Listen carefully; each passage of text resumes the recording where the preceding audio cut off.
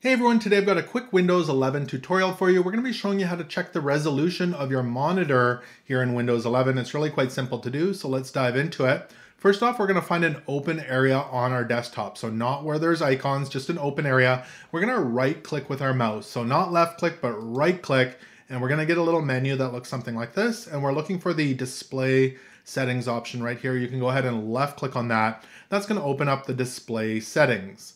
Now, once this is open, you're going to see your different monitors in here. I have 3 monitors. You can go ahead and select whichever monitor you're looking for the information on. I'll select number 1. And then we're going to scroll down. And right here under Scale and Layout, you're going to see Display Resolution. And to the right-hand side here, it's going to show you a little drop down. We'll hit that. And it's going to give you a whole bunch of resolutions.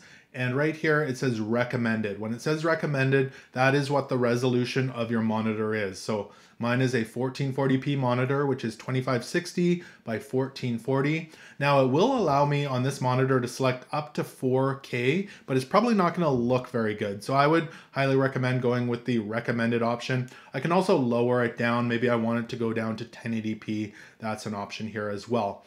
Now, if you have a 1080p monitor, you may not be able to select a higher resolution, so do keep that in mind. It might limit what resolutions you can use. Now, if I select my other monitor, that one there is the same, but my third monitor here is a smaller teleprompter, and this one has a very low resolution. If I scroll down, it won't even give me the drop down for this one, but I still can see what the resolution is. It's 1024 by 600. And really it's that simple to check what your resolution is on your monitor here in Windows 11.